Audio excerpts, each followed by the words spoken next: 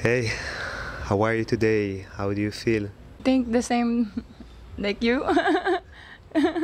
I feel light. I just rested. I had a good sleep and I feel good. Not so much in my head. Just chill, steady. Wow, what a question. Okay, I still have to get used to this kind of like setup.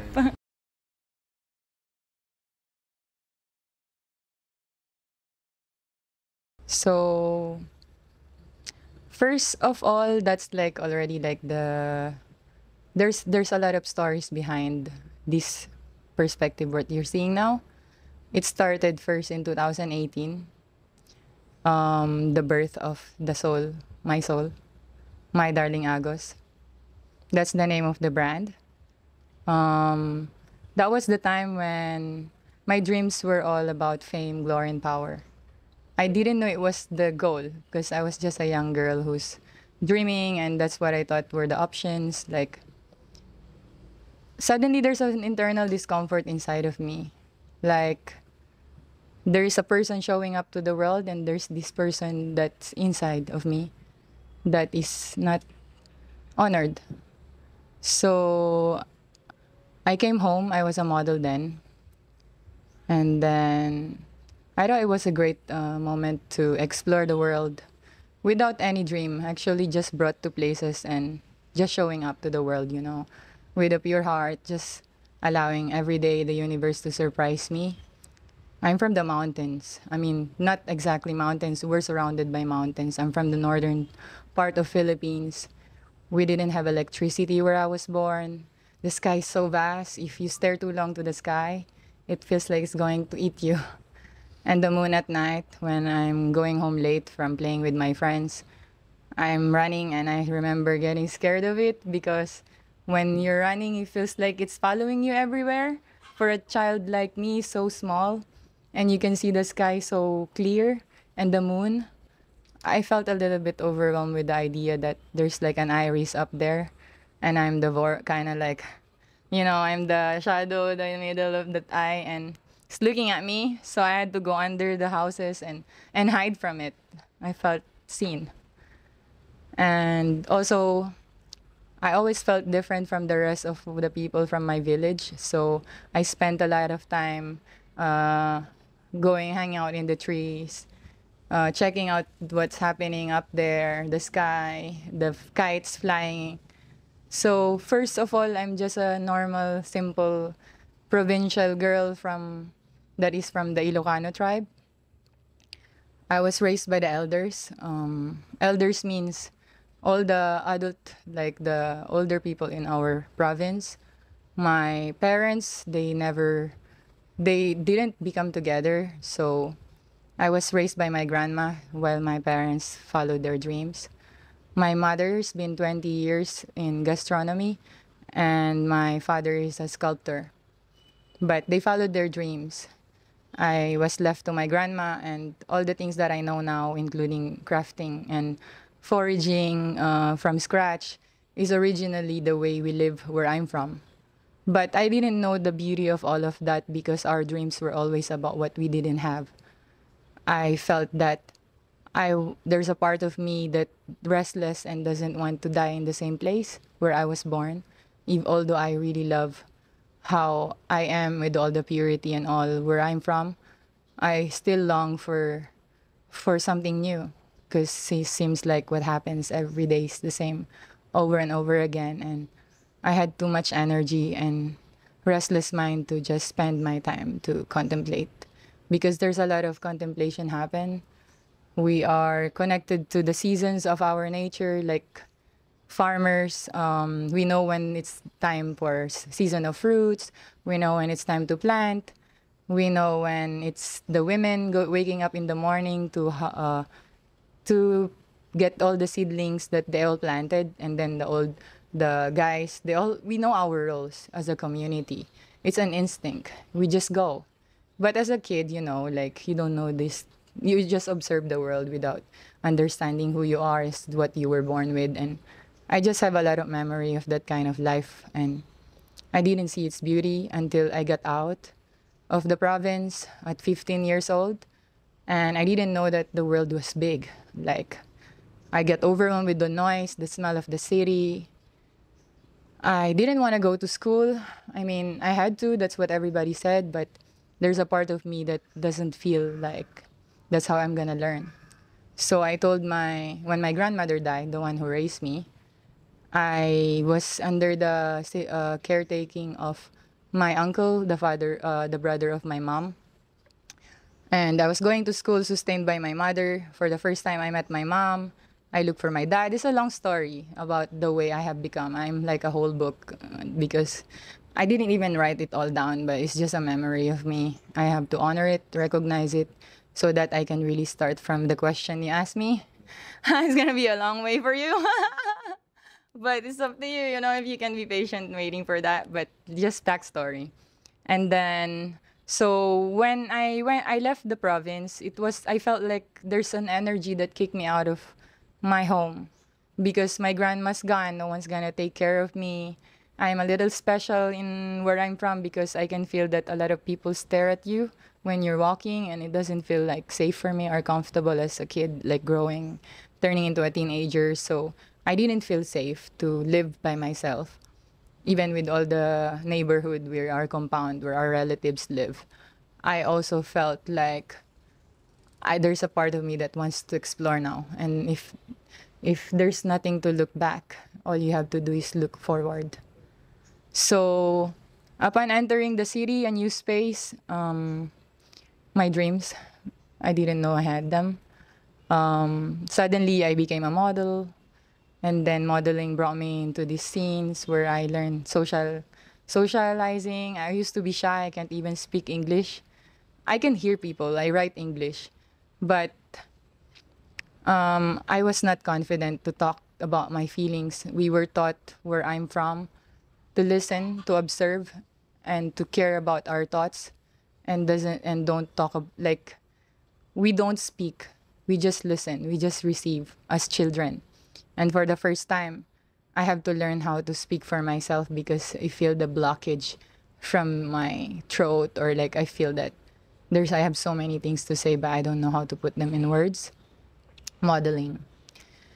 I didn't want to become a model, but the way I look, of course, I always attracted agents that wanted me to model. And in the first moments I was receiving cards, I even thought they just want to scam me and become a prostitute or something, because I also have an instinct of protecting myself from this kind of energies because it's new to me. And I'm very sensitive of that because we live from a place where we know each other and suddenly go out, right? And then at that moment, modeling, it opened up the world. Suddenly I found myself walking on a runway, crying with the tears in my eyes, like I didn't know that the world was waiting for me there's a world like this waiting for me outside. So my soul kind of felt this warmth of dreams. And I had no attachment to anything. I was always just following what the universe was providing for me, about beginner's luck. When you have courage, it seems to be that everything just falls into place, even if you don't have anything, that you have no idea what is happening. You just being there, feeling things, showing up, being humble and grateful of all this experience, new to and more beautiful, at least in that moment, lighter feeling for my heart than where I'm from.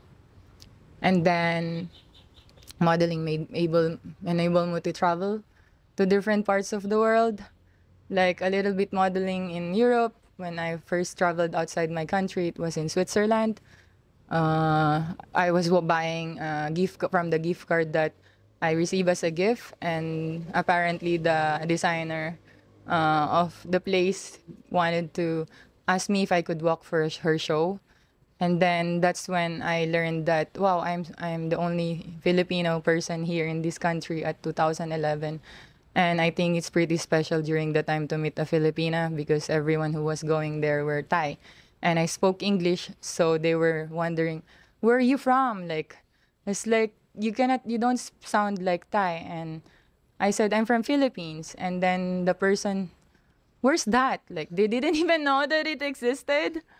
But the place was very receiving to me. Like, they really allowed me to explore gently and to kind of civilize me, to show me how to eat with spoon and fork and all this. And clothes doesn't have to be branded. It's about the quality and the ethic that you do with, for example, the friends that I had during the time. I mean, not friends, but they're the siblings of my boyfriend during the time. We met in Manila, and he's the reason why I was able to travel. I told him my story, and he wanted to change the way I had back then to give me more experience in life. And we were just few years. He's like 3 years older than me, and I'm like still, learning the world. And then his family was already a little bit more advanced than what we are doing now, like sustainability wise. They think about this stuff. I'm just observing it, and they were making fabrics that are their own design using fibers. Like it was pretty advanced, and the mother is an artist, so I kind of like exposed also with this kind of energy of art and simplicity. Even if they're well off, they're very humble. You can see them wearing shirt and don't care about material things, but about the purpose of the things they do. But I didn't see it that way back then, like just reflecting back before now that I have this awareness. And then I became also a beauty queen. Like I came home from Switzerland, and then suddenly I found myself in an interview for a prestigious competition here in the Philippines, which is Binibining Pilipinas. It's a Miss Universe Philippines. So I also became a candidate instantly without training. Like I didn't know that everyone else trained for a year or years or months just to get in. And I was just coming, like as a normal person, as a model. I even went like the way models would go on a casting while everyone has big hairs and like lashes and, but I felt I didn't know these people, normally we would know each other. And then when I got in, I asked my agent, like, what did I join again? And this, like, what an idiot. Like, this is the most prestigious competition here in our country, and you don't even know you already got in. And I was nervous because I was feeling like what would my mom tell me. I was a little bit insecure about the way I am, where I'm from, and now they expect me that I'm somebody because I came from Switzerland and the publicity is higher than who I really am. I didn't feel honored the way I am, my truth. So there's a part of me that they wanted the publicity of being from the Switzerland, coming home instead of knowing my story.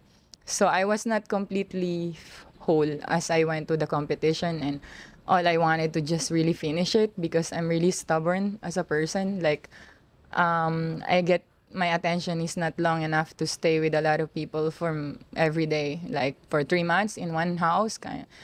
And being with women also actually taught me how to care about myself.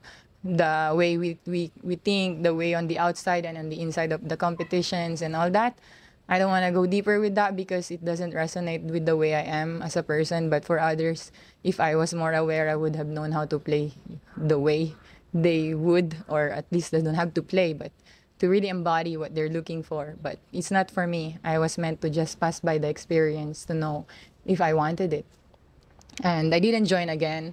After that, I was able to travel more in Denmark and all nice countries. And my ex-boyfriend during that time was a football player playing for Bundesliga from Fortuna Düsseldorf. And then he was playing for Asia because we were together, and it was easier for us to be together if we were like that. But the whole time I was with him, we were surrounded with all people who are really somebody, and I'm just really the only person who I felt like nobody, like all I was is just a girl who wanna be with a guy and wanna cook and just love him. But I felt like I have to be somebody to be part of this world.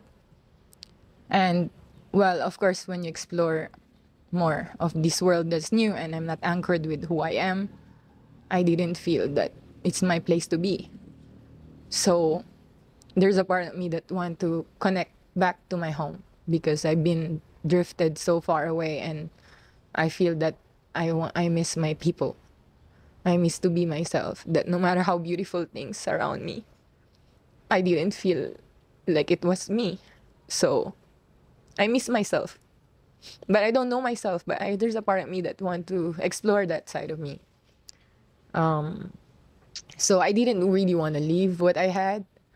I just wanted to be honored the way I am and be with them at the same time. But it's a competition. It's so restless for me to be there, and it's like a power. It's a power play. There's a lot of perspectives that I've seen from this person that I am and the places I've been and the things that are happening in my life that I felt like I think there's something wrong here. Like something is internal and is stirring up inside because I'm seeing a perspective that is different from where I'm from. So at the end of the day, there are a lot of other things. Like when I came home to Philippines, I decided to continue my studies just to have some reason to stay, home and ground me, a purpose, because I don't just want to go to places and watch everything again. I want to take part in the world. So I want to have a purpose when I am in a place, not just a passenger. So I went back to school, and during the time, since I have more things experience outside of country, I go back to my teachers, and when they teach me things, I would have also my own opinions on the things they teach me. And I think it's also interesting for the teachers when I'm around because I am really articulate with my the way I am and how curious I would like to know more about the things they're teaching us. Although I had more other things I was doing more than school, I was also a model, and I was working as in a community relations. And yeah, during the time I entered the art world. So before I was only surrounded with like champagne, with models, with party, with football, with formal things, more formal conversations. And I feel like if I'm gonna be myself, they're gonna think I'm so crazy. So I was always like, just be a little chill and be normal like everyone. But then when I entered into this new space of artistic community, I came from work, and then it was an event, and I got invited into an auction by a friend. And we usually love to dance together. We don't really mind if we didn't see each other so long, but when we see each other, we just dance again, and we share that kind of feeling that you're free to dance and close your eyes and just be with yourself. And then I got into an auction, and upon entering that moment, some energy felt like I've never felt before. When I entered, everybody look at you. Like all the I had went to you, and I was like, oh, like, and then I ran to her, and then there was all art on the wall. It was a rustic building with like turned into an art gallery. And then everyone's wearing quirky clothes. It's fun. Everyone's jamming. Someone's dancing like me, crazy. And I told myself, like, I feel familiar with this world. I like this place. Like, I feel like I can be myself, but everyone seems to be themselves, but they're all together, but different. There's people wearing slippers. There's people wearing fine clothes. There are people wearing just a tank top, and there's a guy doing some capoeira while dancing, and then some dude just drumming and jamming, and then there's someone grabs the guitar and start playing. And I really like this change that happened overnight with me. And at that night, everybody's wanted to get my number because they haven't seen me around before. And I'm home, but I never explored my own country. So I didn't see this scene. And when they let me, got my number. Then asked me this guy doing capoeira, like, hey, do you want to be my muse for my paintings? And of course, sometimes you think of the worst, right? Like, maybe you just want to be with me or things like that, because I'm really often mistaken to be naive, but I allow it to be. I mean, that's my energy, but I'm more reflective than the outer part of my personality. So I thought about my parents because I didn't grow up with them. That's the intention of why I agreed to be his muse, because my mother used to be the muse of my father. And I wanted to enter the psyche of my mom to know what it's like to be the girl who's the subject of a painting. And then that changed my life in a way that I wanted. So suddenly I went, and then I just went with the flow like all the time. And then suddenly I became a muse, like a whole collection. I didn't know that. I thought it was just gonna be one painting, you know. But then he invited me, shall we paint? And then when I thought I'm gonna paint together because I wanna immerse myself with them, I didn't know I'm the one they're gonna paint on and be the subject of the picture. So there's a collab where I'm just hanging out without any idea that something is gonna come up in the future, that the whole auction, the next auction, will be me, the collection. And all the other muse was big, like kind of like big personalities in the Philippines that are gonna carry the crowd, I guess, because I'm just a nobody. So I felt insecure as well to why me? Like, why? Who's gonna buy them? Like, I'm nothing. Like, so I felt nervous and feel a little bit insecure about them that maybe it's not gonna be like I was scared, you know, that I will see myself everywhere and who's this girl? Like, but then I came with still this feeling of courage and exploration and like just being an empty canvas in my heart that whatever happens is part of the experience, you know, it's the closing part of the whole adventure. And suddenly after that night, there was a famous icon also that was the kind of closure of my things that answers my question inside of me. She arrived and everybody loves her because she's an icon. Rest in peace because she passed away already. I'm just sharing it for the sake of my own experience without judgment. So I just want to clear that part because she played an important role in that moment. That everybody really praised her, you know, like very shy to come up to her, or actually at the same time, I feel like they just make her like a mascot of their dreams with an awareness of who they really are inside. And I'm so sensitive, so I see her face, and what she just really want is to dance, you know, to be free.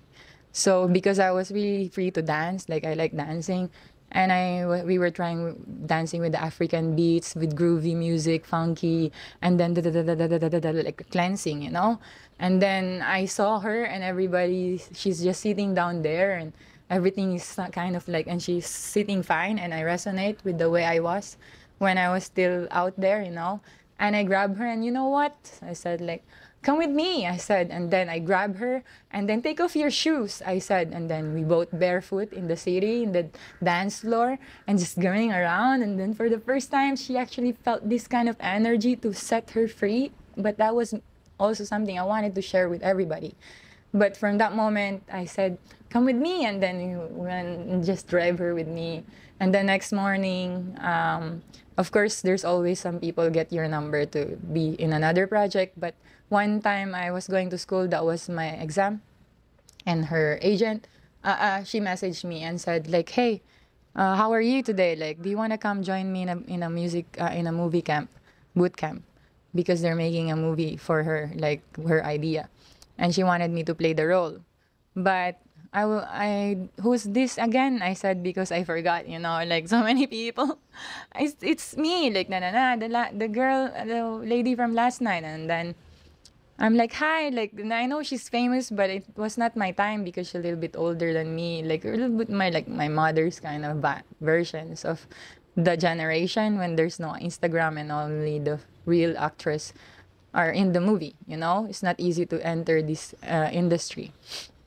And then I was like, wow. And then I turned it down. Like I actually have to finish my studies, and we have exam coming, so I would love to join, but I don't think I can do it because I'm also scared of the energy of this new place because I left, you know, I left that world, and now here I am again. I get inside of it, so I just wanted to be free. And then also in that moment, just showing me the world was showing me things, and I don't want anything, I just want to know.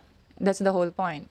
And then another big exhibit happened where my photograph, like contemporary art of my portrait with like Jesus, like this way, it's kind of like the one on the cross, except I'm a woman, I'm a girl. And then I had no clue about this, but I was praying during the time when it got captured, that I was asking for forgiveness, that the body moved itself, and I'm just saying, please, Father, because my religion, I was born Christian, and I was like, Father, please forgive me.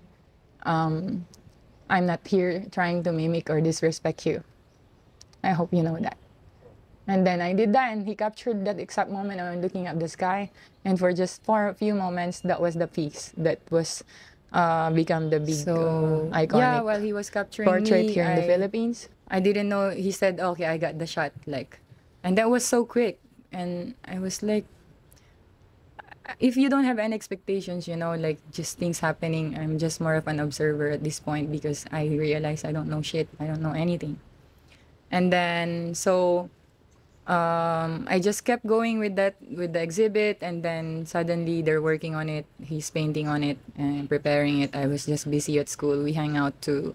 I think he was also in the most transformative time, the artist.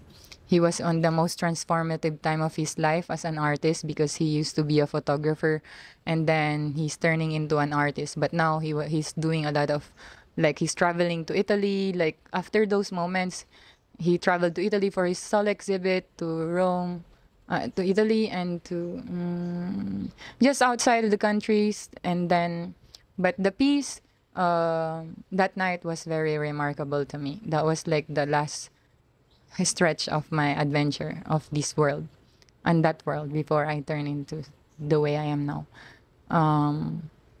If you're nothing, if you if you're not part of this world and you suddenly become an instant observer, when you thought you're being observed, you become the one watching, you know. When you thought you're being watched, you become the observer, because everyone's coming with something, like they all have an intention, but I don't. I was just really there for the beauty of the experience, and I don't even know if I'm selling my soul during that time. I was just really going with the experience. And then I saw like truth. I saw the artist. I saw the everyone's wants something from somebody. Like they go agents with the celebrity to take pictures with you, with you wearing the clothes, and the PRs want to meet the prominent people. The prominent people want to bring warmth in their heart because of the energy of the artist. Like it's like a whole world where everyone's just with each other, and I'm the only one who felt like watching. Like I just wanna love. I just wanna love. So I left the place because the energy was so strong. Like I'm no, it's just the picture of me here on the wall, but nobody cares about me here. Only the guy that was the first artist who got me as a muse, because I felt that he really cared about me. So I went home after, and everyone else still there. And then I was crying. I was like, my dreams crashed. All my dreams crashed that night because I met all my dreams. I wanted to be all of like them. But now that I've seen the truth, do I really want to? So it's time, I said, to create my own dream. So in 2 weeks' time, even with all the offers of fame, glory, and power in that moment that I knew still everyone else is playing unaware or aware, probably they gave up on it because they were used to it. I just wanted to just be free and be with people who are more pure and don't want anything. Just want to breathe. So 2 weeks, I gave up everything. My boyfriend, I broke up with him. I left my family because I was just sending money all the time, and I felt guilty because I'm seeing so many beautiful things but they're not with me, and I'm eating some good food but maybe one of my siblings doesn't even eat 3 times or 2 times or 1 time a day. So I cannot swallow it. I cannot eat when I know a part of me is not there. So I always felt guilty and give all the money I had to every people that come into my life and give away what I have to make me feel good. So I bought a ticket, one-way ticket to Puerto Princesa. I had a dream, before I did all of that. Something healed me, like a dream, literally. There was an old lady standing by the tree. And then she asked me, come here. And then it's a telepathy kind of way, you know, when you dream, you kind of understand without the words, but you're speaking to each other. And she's standing in an old tree that are intertwined together, but different trees, but old. And then I was going to school with my bag and ready to pass my research paper, and I'm ready to go, you know. And then she said, come here. Can you help me? She said.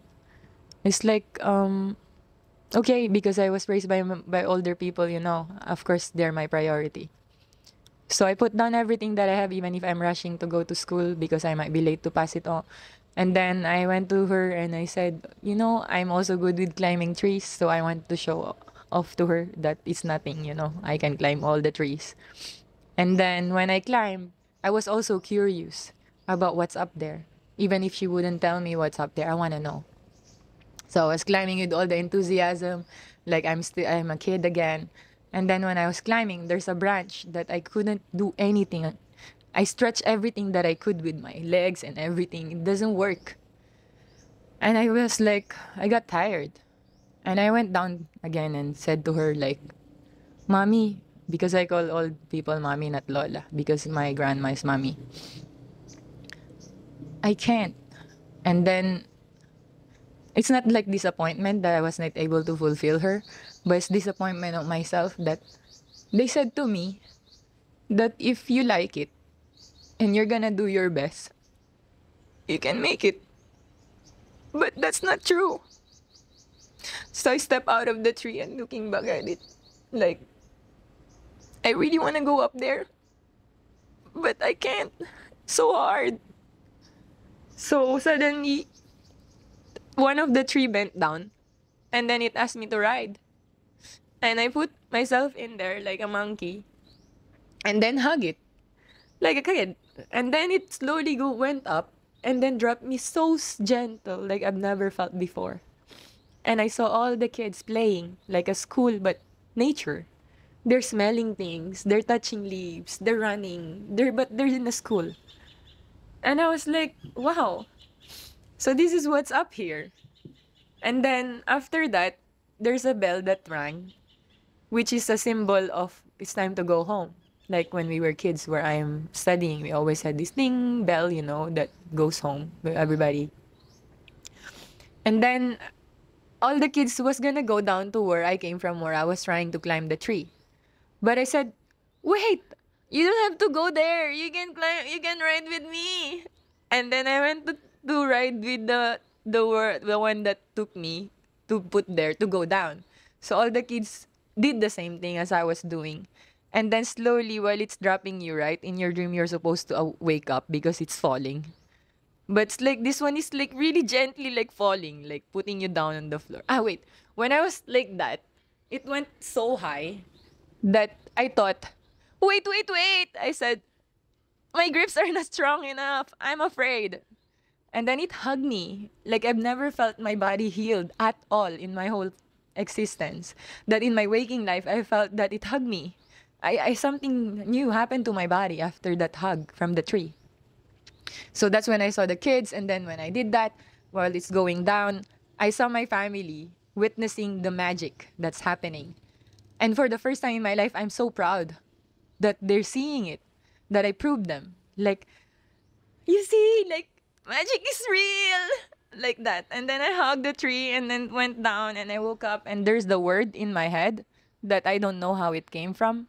It said that's all we need. It's love. And I woke up new. And that dream, I made it to reality. In 2 weeks' time, I gave up everything that I am. And then just gamble the future, you know. Start from scratch again. You don't earn anything. My clothes, I don't want to wear them anymore. My laptop, I gave them away. My camera, take all the things I am right now. I want to be new. I want everything to start from nothing. I want to be mindful now about everything that I'm going to put in me. So I booked a one-way ticket to Puerto Princesa, and I told myself, the first van that will take me will be the place to be. And I'm going to be a teacher. I wrote my dean. I didn't finish my studies, even if I only had one left. Because the fire's there already. I cannot wait. this is my moment. I want to make this happen. So I wrote my dean, is there a way I can study in my own way and report to you? Because I know there's a way for me to learn. But if you allow me to take my studies in a different way, then I would like to finish it that way. But they didn't, because it's a system, you know. You don't change it like that. But you can prove them, you know. But this is like for later. And then I bought some I just bought typewriter. I don't have any phone anymore. I gave up using that for a moment, just to know what it's really meant for me to do, to use it.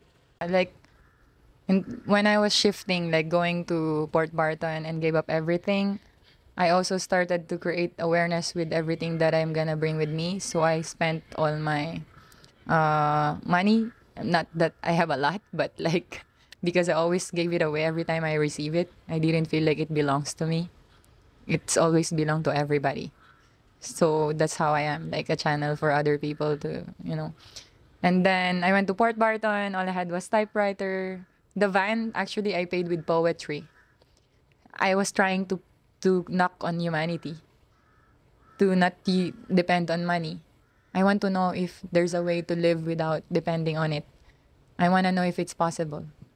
So before that, of course, there's a preparation of changing my diet, because during the time that was when all the vegan people are starting to introduce this lifestyle. But I'm not vegan. I was more of like changing the things I was eating to be to know for the first time what I'm eating, to read, to understand what they are when before I put them like an agreement, you know. So I wanted to also test myself if I will survive by just eating, if I can be sustained by this nutrition of just eating plants. If they're, I was more into that time. Like, I don't care if I'm gonna get sick or whatever. I'm ready to explore it. Like, to understand where they're coming from, you know? Not to be one, but just to, first, of course, 1 month. You don't have to, okay, 1 week first. I did that. If I was able to do it 1 week, then continue 1 month.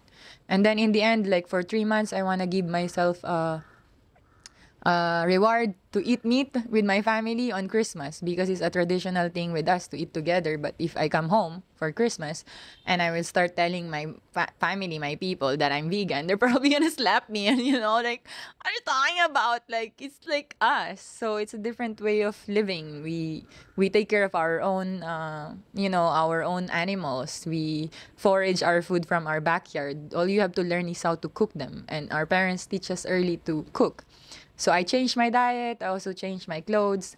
I also changed my idea of the world, that I want to see the world in a more ancient way, like without the phone. So you can have an access to that. Like in school, I was always going to the libraries instead to read instead of the laptop, because I already gave up all the technologies. I want to observe the world without it. I want to know what I'm going to do without it, if there's a way to live with other people without it. And I saw so many things when I changed that. Like when people sit in a restaurant and they're together and I'm just sitting with a book or a pen and paper, I always brought it with me. And a part of me is, of course, a lot of contemplation around my surrounding, and I see everyone so busy in this world, like something is happening that they don't know, they're not aware. But there's also another world that exists the whole time, but is also not aware that we have that chance to also connect with that. But it's a lot of spaces, but we're not aware of their availabilities, like that they're there the whole time. So I see someone's going to the toilet, and since she's alone, she would start autopilot, check in her bag, and put, like, never had a chance to be with ourselves. We always, we don't want to just do nothing. We want to do something, but we're not aware that we didn't have a time to pause, to just sit first and explore the silence, and then you can do anything, It's like an instinct that we are not putting awareness of grabbing the phone. But I saw that because of the experiment, like not using the phone and only going back to social media every 30th of the month, and all day without guilt, I'm gonna just read everything. But I didn't do it because don't want to change the way I think in that moment. And I wanted to just post all the things that I experienced per picture, one picture, so I'm really present. I took one picture of every feeling that I thought was a milestone for me and shared all what I felt. Like first picture is this, second picture is this, third picture is this, and then out, and then continue again offline. So when coming back to the time when I took the plane to Port Barton with typewriter, with or alt materials, and just few clothes with me that I chose, I was ready. My body, I can eat wherever there's plants growing because I prepared myself to eat vegetables. It's like a preparation. And then I arrived and I didn't know it was such a beautiful paradise where I'm arriving to. I expected the worst, like a farm village with all like just houses that I wanted to learn tribal way, like learn their music, their medicine. That was the idea. The original intention was to pass it to me before it's erased. I want to get it. I want to keep it. I want to give it away when it's needed. That's the whole intention of me going back there, like to that feeling of connecting to the wisdom of those people carrying all of this because nobody wants it, but I want it. So I went there and then, wow, beautiful place, Port Barton. During the times not yet getting famous, I wanted to have my own new place where nobody's going and I'm the first one to see it and be with the community. And then I ended up there. And then I went to this reggae bar and then just said, can I use this place as a school in daytime or when you're not using it? In exchange, I'm gonna be a waiter. The transition, like from that, then suddenly I'm gonna be a waiter, I'm gonna be a teacher, and I don't know if I'm gonna have students yet, but I'm gonna look for them. But I told them like, can I use this space in daytime when you're not open yet? And then I can serve in the night, like as a waiter or help with anything. I could wash dishes or whatever, but I just need your space. And if I could put my hammock here and just sleep here. And then they were like wondering like, no way you're gonna do that, like, and then what's your name? They said like, I changed my name instantly. Like I didn't think of it. I just said Agos. And then I was like, where did that come from? And then I'm like, every time they call me after that saying that, I look. It's like I already knew it. That's a name that I'm connected to, but I don't know where it come from. Like Agos in English is flow. It's a reminder. My name is a reminder. And then, so I thought, I've been reading books. This time, I want to write my own book. I'm going to write my own story. I'm so tired reading people's stories. I want to write mine now. All these voices of people sharing themselves, the idea, why they're writing, I kind of felt like I stitched them together. Like all the writings, whether it's English or in historically, whatever writing, everyone's just talking about a fragment of a big thing, bigger thing. But it's just fragments that nobody can understand why or how come that they're explaining it. It's like they're trying to send you a message, but they don't know the big picture. It's just a puzzle of each of us. And you can be timeless with it. You can travel in their world as they write. Because if you write and you read the book, you're gonna feel like you're the one writing it. And you're there with him. And how did you come up with this? You start to feel like that person, you're writing it yourself while you're reading it. So you can travel with him in that world, in that time. So I felt, okay, if that person is speaking this kind of language, even from another time in the world, I feel like I'm connected to it. And so when I went there, the omens in my dream, I was passing by and looking for coconuts to eat because I wanted every food for free. I don't have money, so I need to figure it out. I might not, maybe I won't die, because there are people out there. They're still humans. If I will tell them I'm hungry, they will feed me. So I said to them like, hey, can I ask for your coconut? You have a lot anyways. Then what are you gonna do with it? It's my lunch. And then the old lady that was next to a tree in a house, she's alone.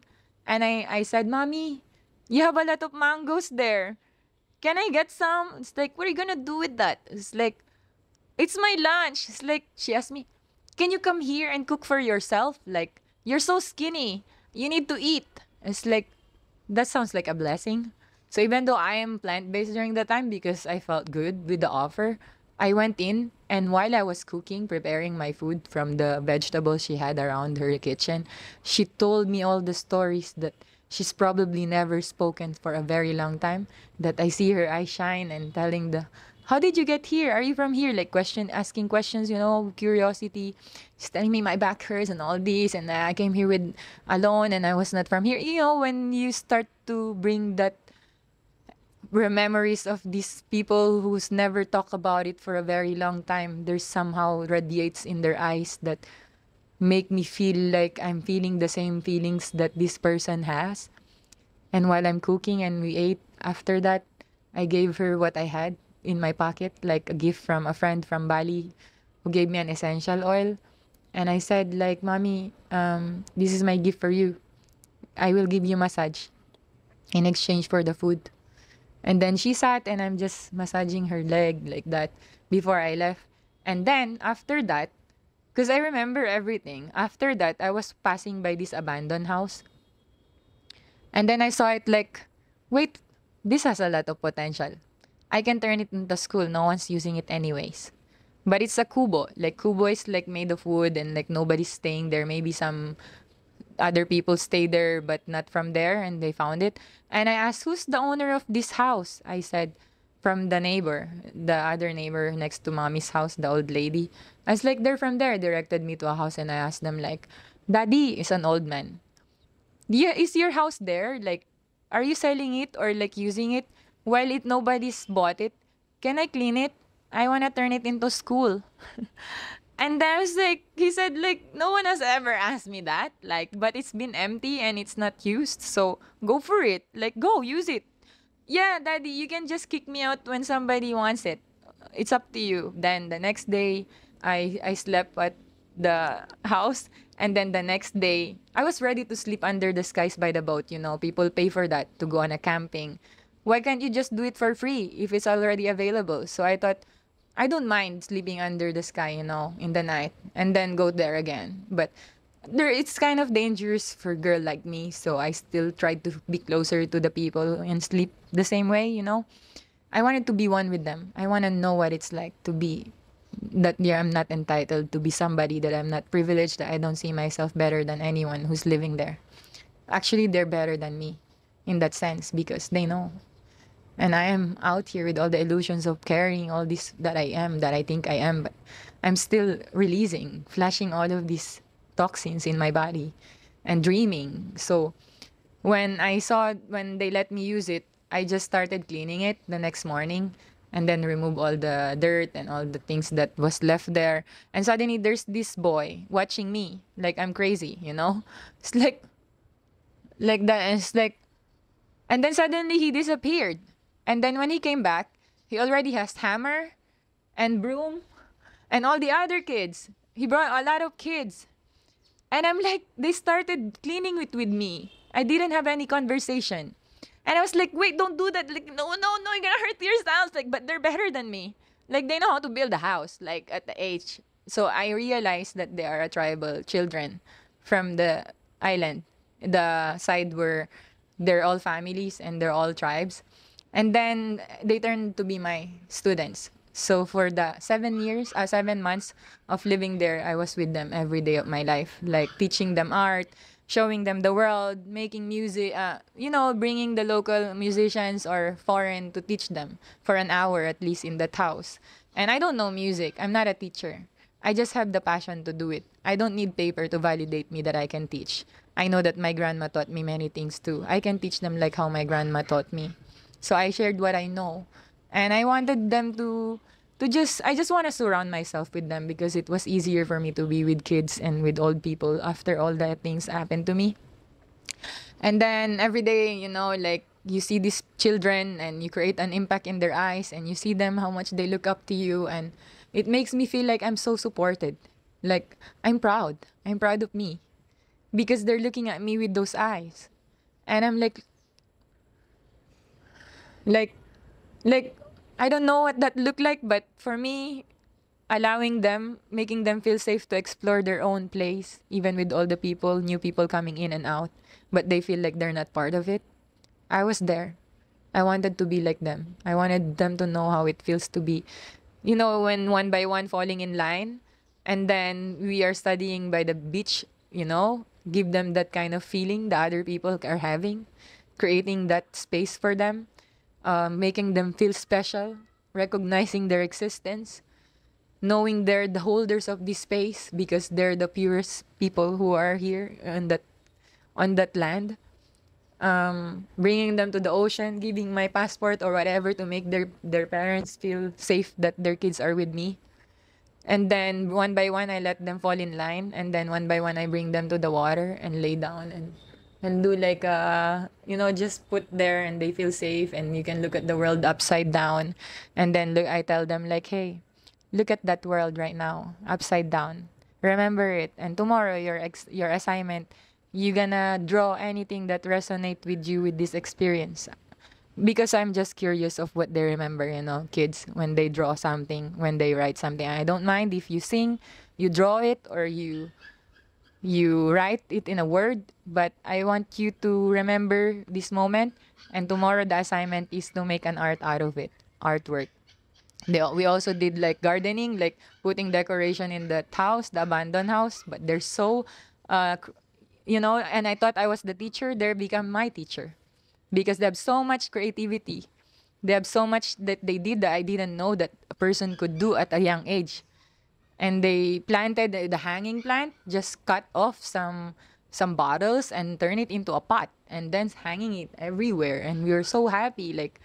And I'm one of the most beautiful memories of my life that until now, if I'm going to go back, it will make me feel that, hey, that's the best thing I've ever done in my life. And I will never, ever, ever forget it.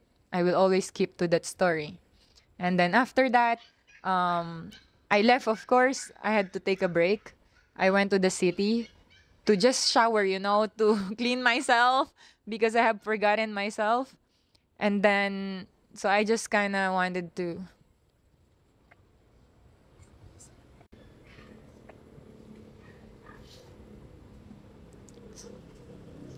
So yeah, there's a calling that brought me back to the city just to take space, you know, like because every day I was with kids and I start to become a mom of 15 kids, 11 to 15 because sometimes they bring friends, sometimes they don't, but the whole is always 11 to 12. And I was working also in a hostel and exchange so I can start, you know, eating and like using the space for the kids to use to watch movie because they have projector and I wanted to involve them with the people coming in to the new island, you know, people come. I want them to explore it and experience the spaces too that people bring here. I don't want them to just be there and be nothing and people just kick them out and like, hey, don't go here, like, you know, I don't like this. So they're my students and I'm here and they're gonna enter here, you know, this is their space. And we let them in because these are the purest people that can come to your place. So I did that. I was just you know, taking care of the plants and everything, and that. And then I wanted to bring more art materials. So I went to the city to get back and take care of myself again. And when my friends saw how I become so skinny, like from being light skin, taken care of by all the clinic, you know, we would always have these freebies as models or like, you know, there's always people because they also give you sponsorship of your skin, of your teeth, of everything that you can take care of yourself. And I lost all of that privilege and exchange, of course, of that. And I came back to Manila and I looked like, you know, like homeless. And then what happened to you? All my friends said, and they didn't even care about all the memories I did there. All they cared about what I look. I'm like, I cried. I cried because, like, wow, like, I see the contrast here. Like, oh, you didn't ask me how was it. I just need to rest, but I love it. I love that my soul is full for the first time in my life. My soul is fed well. And then that was the time when I met the father of my son. Like we were both working in a community relations, and then I was a walking tour guide. I thought that before the people coming in the islands, it's more powerful to be in the intersection where everyone else arrives before they go to the islands. So I can show this perspective. I wrote everything down, all the things that I saw on the island with the experience, because I wanted to write a book, right? I let the world surprise me all the time.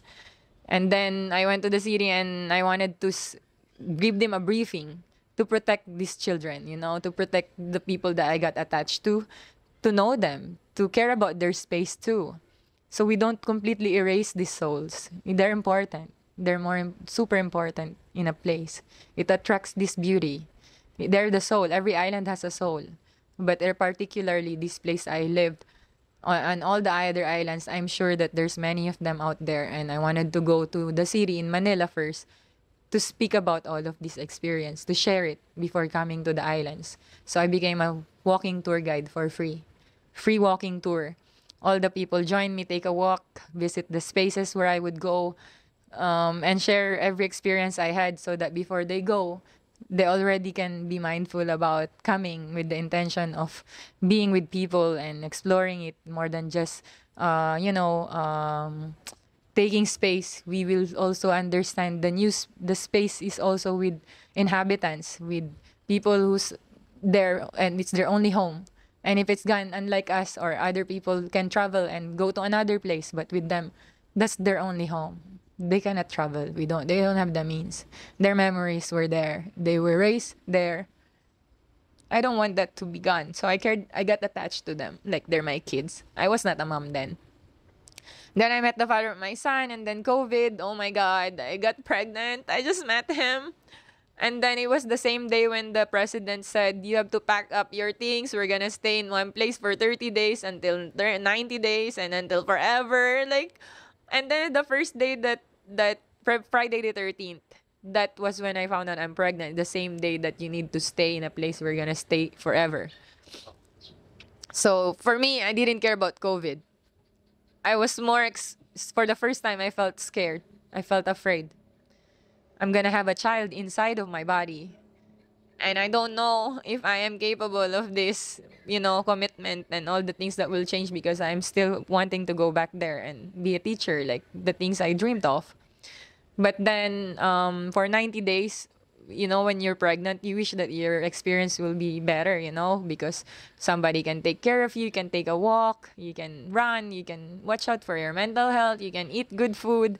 But there's only one time in a week where you can walk to 7-Eleven. I got stuck in the city while I'm pregnant and with the father of my kid. And we stayed together.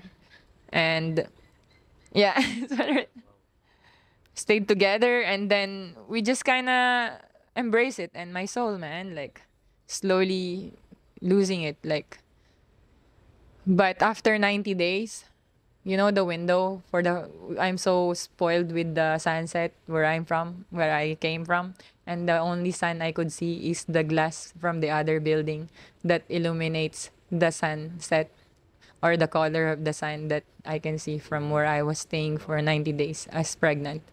And I've been trying to write a lot of my darkness, the pain I was feeling as a pregnant person.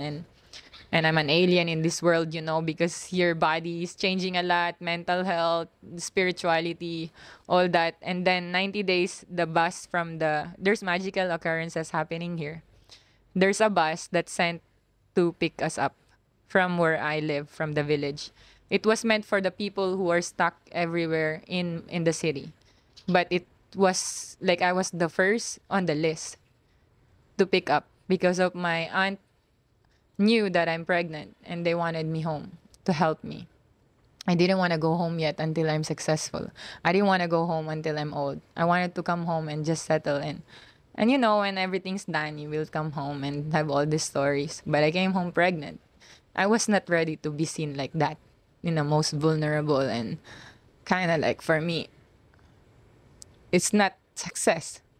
It's me needing my people and not, So anyway, I went home, and then my son was born on 11/11/2020. And I saw that 11/11 is like the number of pure love, and 2020 is the great awakening.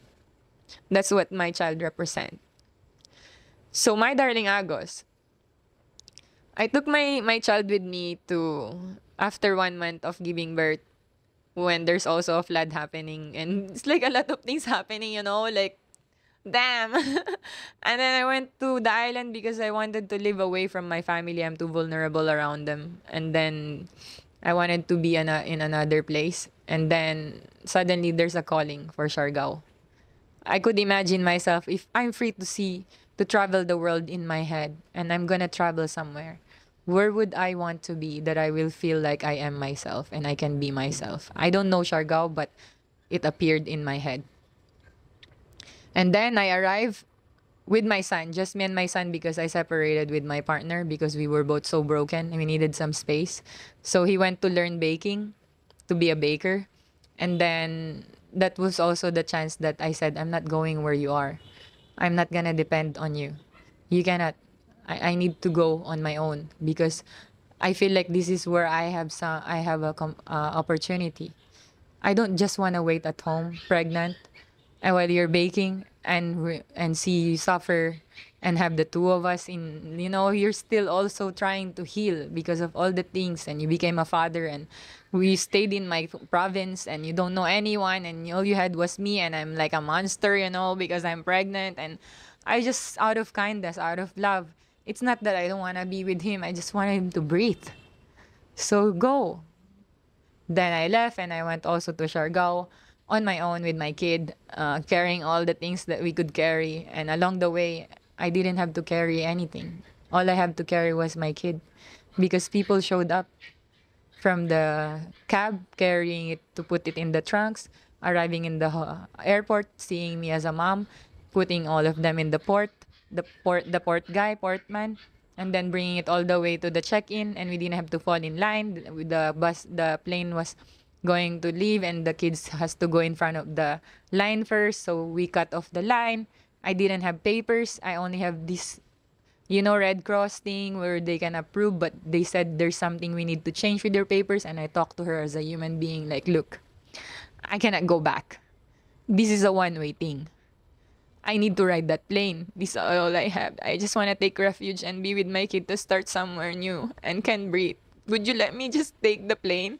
Because I traveled so long just to get here. Don't send me home because I don't have enough papers. Look at me. I'm a mom. I have a kid.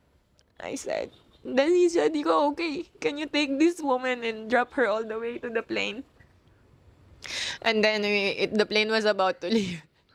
So we arrived in the plane inside there and we sat, and I'm just like feeling a little bit like nervous because I don't know what's gonna happen here. I don't have money. I only have 30,000 pesos to begin with. I don't know, but I know if you have courage, everything will fall into place. With my kid. And when we arrive at the port, because I took the plane to the port, not exactly here because it's so expensive, the immigration, like the guys working in the airport, are carrying my kid because he's so cute. And then they said, you wanna eat first? Go eat first, like we take care of him. And while I'm eating, they're carrying him next to me. They left their work, and one of them it's like there's many things, magical things that are happening because I'm eating and then they're carrying him because it's a baby, 6 months old. I'm tired. I flew and I have so many things with me and I'm still not there. And then as soon as we arrive with the boat, and as soon as we arrive on the island, I felt relief. Wow. Good job, girl. You're here. You made it. I look at my son. Remember this day. This is the day that our life will turn around. And then my products. I didn't know it was waiting for me. I was just offering love to this island. I was offering work. I don't care if I will make anything. I just want to be part of this community. I want to be like everyone so I can learn their instincts, so I can live like them. Because if they are able to live here, these human beings, I can too. What's so special about them that I don't have? So I want to learn how to, like sustain myself with their lifestyle, the really real lifestyle, okay? Like I want to know their instinct so I can live here because I don't have anything. And then for the first time in my life, I worked as a storekeeper at Goodies. And because it's crafty, I wanted to separate myself from motherhood, so I applied for the job. And I had to leave my son to Vedia. It's next to the place where we're staying. And I said, do you need extra job? I'm gonna pay you 100 per hour. But I don't have much, Just needed the space to get the job. So I had to leave him for an interview. And then when I had 3 interviews in 2 days. Like one day was another place, but they only saw me as a woman. They thought I'm not a mom and I have these boobs. Of course, I'm breastfeeding. I felt like you're just seeing me as like a woman. You don't know my story. I don't think you will hire me until when you know that I'm a mom. That energy. A lot of people show their intentions, when they see me that way. And I know it's not. It's not. I'm ready for the battle, And then, so I left Antu to Vedia and I told them I have an interview. And then after the interview, I got drunk for the first time. Like I just want to lose myself. And then I was with my friend who also got pregnant in COVID and they had a business here and they're more rich. My friends are all rich. I'm the only one who's not. And we're dancing like the old times, doing the same things we did, but crying too, like just reuniting here. Didn't know that they also are here. And then, so after that, when I came back, a little drunk, like, I saw my kid at Vedia, and he's surrounded with pillows, with humidifier, and nice lighting. Like, and then, they turned him into a toy. Like, the first time they have a baby, of course. They were all watching him like that, and I felt so good. Like, wow, amazing. Like, I can trust these people. And then because it's vegan, so I trusted them. I like the energy that they just don't work for me. They treat him like a person. They're all artists. There's a dishwasher who plays guitar at night and stays free for them. There's an artist who wear barista, but then she's a painter too. So all the people working there are more than just what their works, but they're something else. But their dreams. And during the time COVID, you have to figure out a way to sustain so anything could work, as long as they provide you something you don't have to worry about.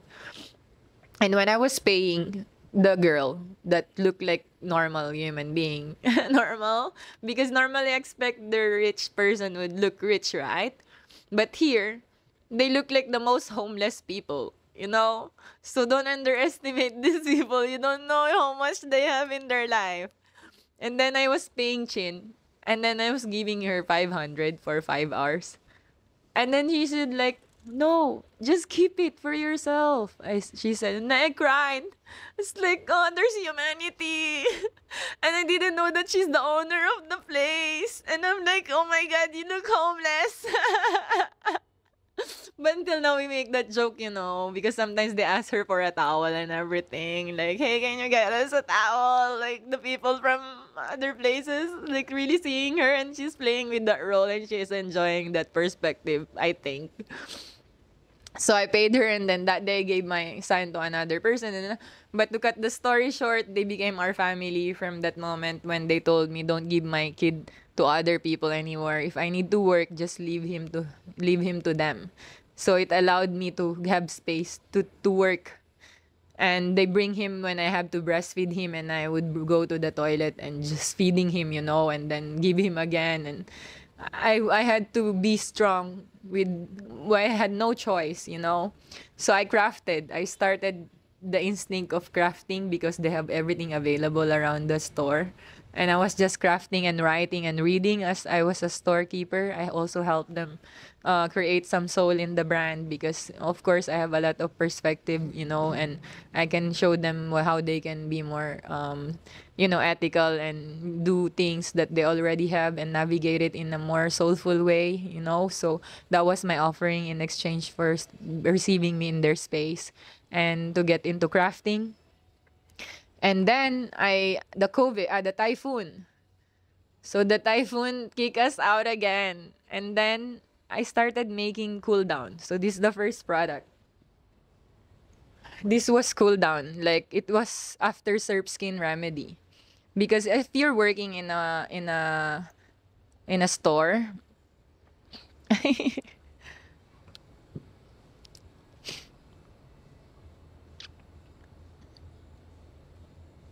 it's not there. Again. Yeah. Yeah, cool down. It was 250 ml before. The original was a jar. But then Typhoon, I gave it all away because the first batch I didn't make enough. What is that? It's after surf, you're burnt. You also want to aloe vera, good for sunburn.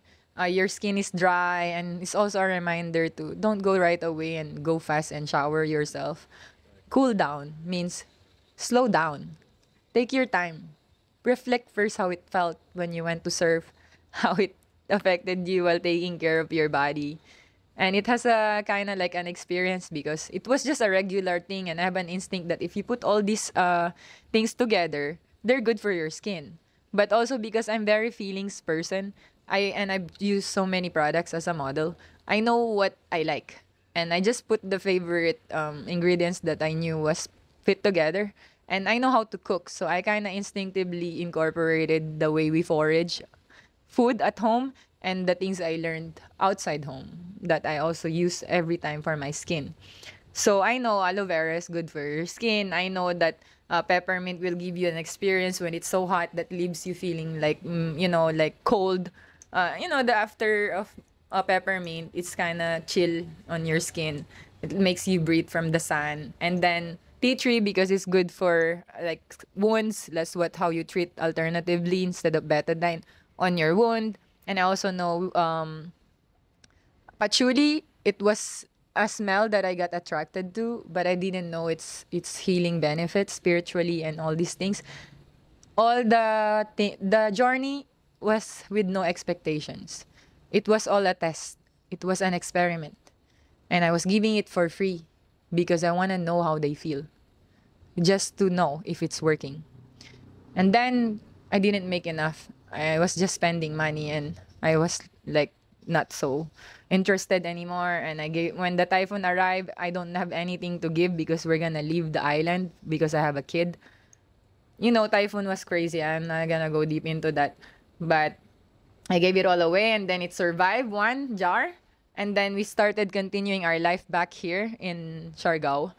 And then Chin said, because she gave it like a communal gel for everyone in the hostel in Bedia. So everyone can use it after surf. And one French girl who had a problem with her skin, it was something like genetic. That it gets worse depending on the weather. But when she started using it normally, she would get rashes. But when she used it, that's the first time that the rashes subsided. But it's still in her genes, but it helped her, supported her to not have the side effects. I mean, the things that comes out when it's all hot. So she said, "Where did you get that?" She said, like, that's the mother of the kid here, Antu.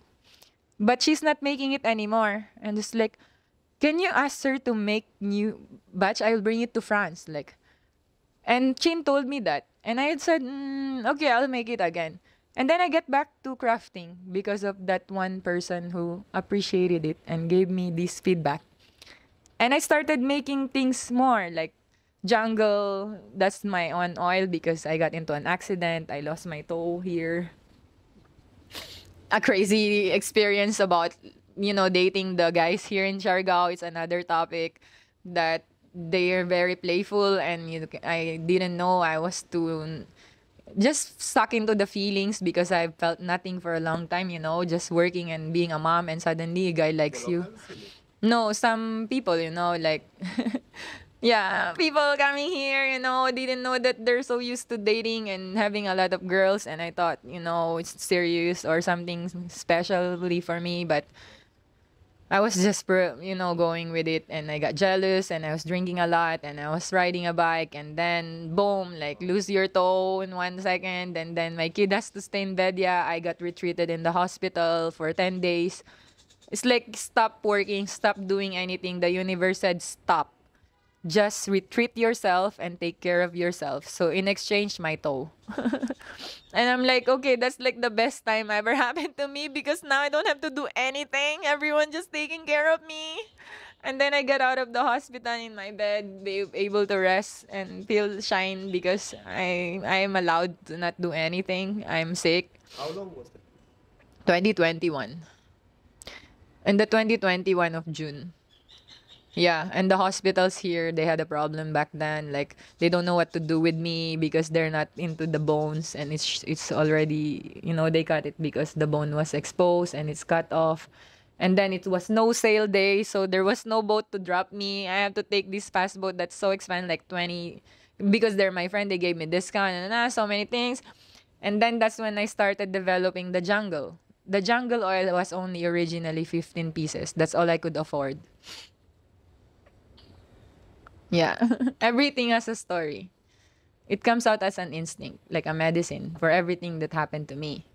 So jungle oil is hair, face, and body oil, but it's a grounding oil.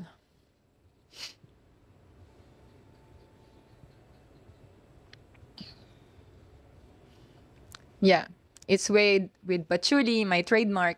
Patchouli is a grounding. It's something like with sampaguita, because it's a memory from childhood. I want to remember that. It's our national flower too. And ilang-ilang. Because these flowers, they're not just beautiful. They are also an experience. And you will have this nostalgia when you smell something, it goes directly in your head. And you remember memories. Because when you're young, right, you have a favorite scent. Somebody brings that scent to you and you're like, ting, wait, I'm back there. What's that? What's the smell? And I have that when I smell these flowers I put there. I want to remember home. I want them to know that even though wherever I am in the world, I represent me, where I'm from the north, with all the flowers, with all the trees. And patchouli, I know maybe it's not from the Philippines or whatever, but my instinct make me feel comfortable with the smell that this is what you should use. Like, there's an instinct or energy to me telling me which to use. And apparently, in the future, I will able to know why. I don't know it yet in the beginning. It just comes, it comes to you later. The effect of it came from people. The way they give me feedback is not from me. I just created it. I'm just the one who got inspired, but it's always belonged to everybody.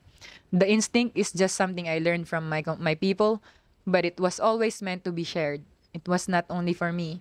So the experience that people got from my products, it's me growing with them because they told me, or I watched their lives change. Not because of my oil, but maybe something with the oil, when you put something made of love, or I make sure that it's with that way, like that I will do it right, that I won't go shortcut. I will forage my future. I will put every block of my house made from that. I want my life to be sustained by Mother Earth. I want to prove to people that it's possible to create anything you could dream from whatever instinct that you have without validating it to the world, but only for the feelings you had when you were using them. At least when you're using organic materials, you don't hurt anybody. You don't hurt yourself. You don't hurt nature. Instead, you bring this love like the tool, and you're the one who had the intention. So it creates the soul. With you, working with the one that raised me. I just want to read one thing about my product. This is something like a Bible to me. Very, very short. But look, I was going to make an edible plants, wild plants. This is the inspiration of my product. Everything that I shared you is just because I want you to know my soul. But this time, I want you to know the product that I made out of that experience. The real deal. Yeah. I've been holding spaces too, like sharing wisdom of the plants, because I feel called to do those things, not that I'm gonna do it forever, every day, or it's just timing. But I write everything down so I don't forget. Because we have this forgetful memory. When everything's good, we forget everything that we have learned. When we don't write it, we forget it because it's too good. Memories are too good. We don't remember the lessons we learned from the hard parts. But I write it so I don't forget it. I'm grounded by that. So, I am your body. I am love. I am expression. I'm the womb of creation. My darling Agos represents wild grace. She is beauty, inner child, and great love. Three important pillars to navigate her way through life. To show gratitude to life by giving love to her body, her most loyal companion. A brave and humble heart contains the greatest treasures. Born under the northern skies, raised by the trees, guided by the sky, sunset silhouettes and dreamy golden hours. She connects to herself by the whispers of her heart, by the gift of touch, to protect its right to breathe soulfully, with gentle love. Let the energy of pure love and interconnectedness guide me. Amen. What do I stand for? Beauty, first of all. When you care about yourself, beauty doesn't mean on the outside of your skin. Beauty is coming from deeper, from your core. And if you embrace who you are, your wholeness, you will also give an access to the other people to breathe like that. So beauty is something like inside to outside, but inspiration from the outside to the inside. Beauty because when you take care of yourself, you're grateful to be alive, that you honor your body. An inner child is because some people, forget to be childish, to forget that purity and innocence of being a child, pure creation, pure bliss, pure innocent, choosing good even if you know everything. That's the energy of inner child. Sometime when we were young, we felt like we were forced to grow up fast, like me. But of course, with still a lot of pure memories. But some point in our life, we left the child somewhere maybe in the dark closet where it was not allowed to go out. But the great love, like how I will see earth as grandma and the sky as grandpa. The love of grandparents are great. My grandma would embrace you, make you feel like you're on your own, but because she wants to see your strength and weakness first before she can tend to you, to tend to me. So that's the love of earth. She will make you feel alone or she will give you comfort when it's time. I have pictures of everything I told you.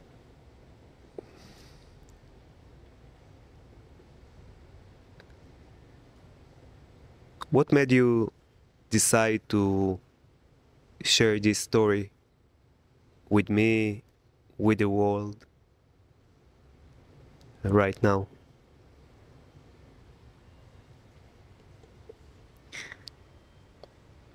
I'm just a human being. I have a story to share.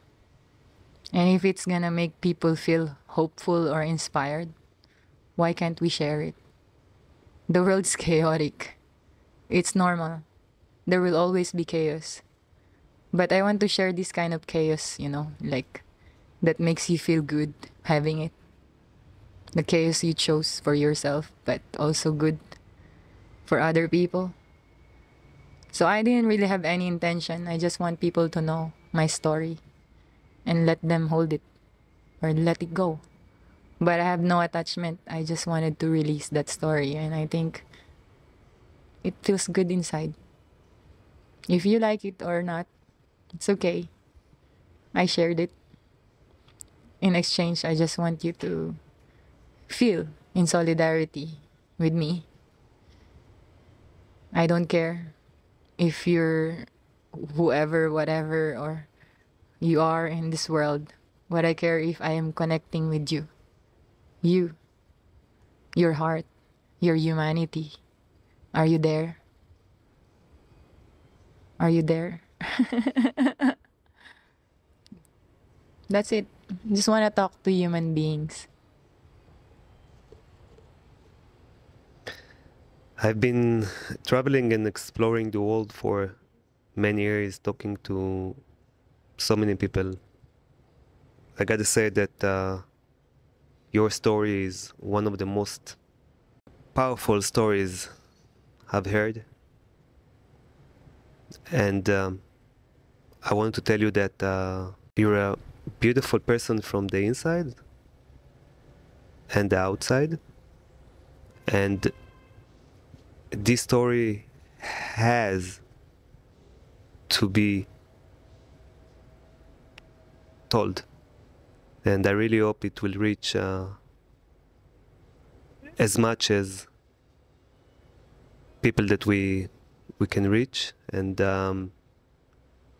I also want to say thank you so much for sharing this story. Thank you so much for being who you are, and thank you so much for your time and this pleasant, comfortable space that you provide for this present, for this moment.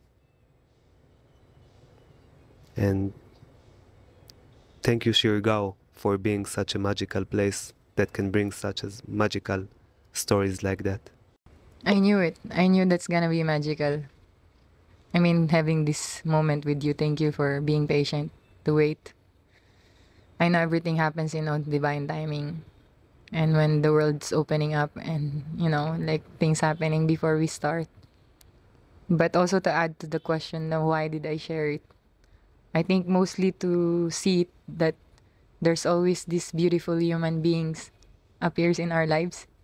When we're so busy worrying about our lives, ourselves, they're always coming. Imagine how many people was there in the story. Not me, I'm just the observer and the initiated person to walk in that path. But I think if you read my or you hear my story, I want you to remember the moments when there are people appeared in my life that made me believe that love is not lost, it's just forgotten. I mean, we do love, but sometimes our illusions, our fears are taking over, but love is everywhere all the time. I felt it so many times. I just want to give what I'm receiving, It's from everybody. I'm here. I'm gonna channel all the love I receive and give it away for those who need it. In a way, with words, with stories, with oils, with company, with space, with laughter, with drinking alcohol, whatever. I'm here. I just want to say that I'm not the star of my story. I'm just the one gluing everything together. But it's the people. It's the people for real. I want them to be remembered upon sharing that story there along the way, I just want to clarify it. That it's the point. A testimony.